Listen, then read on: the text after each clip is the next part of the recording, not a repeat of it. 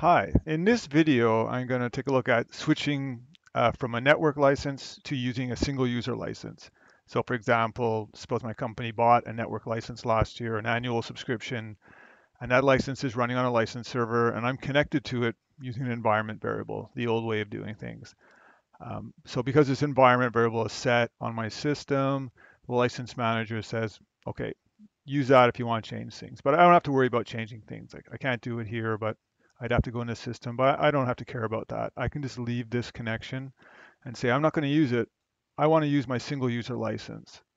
And now to save a bit of time, I already logged in with my Autodesk ID, and the Arnold License Manager has found, yes, you do have a single user license for Arnold 2020, or in other words, Arnold 6.0 and later. So I'm all set up to use a single user license. Now, before I started this video, I had done a render and it had used that network license that I showed you. I can see this in the Arnold log. So what I'm going to do is quickly just to prove that I've switched, even without exiting the license manager, I'm going to launch a batch render, a Maya batch render from the command line. And I'll just pause it while it runs. It'll only take us 15 seconds. Okay, so that's done. And if I just scroll up,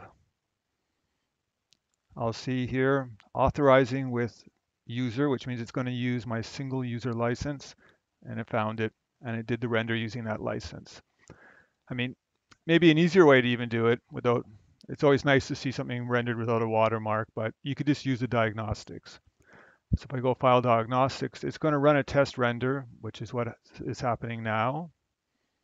There it finished. So it used Kick, the command line tool for Arnold. And here I have a much shorter log than I just showed you, but you can see the same thing. Yep, I used user and it authorized. So I confirmed that it worked. That's it. I've switched to single user. If I needed to switch back to network licensing for some reason, maybe to use an older version of Arnold, just go switch to network licensing. And then the next render I did on this machine would use the network license instead.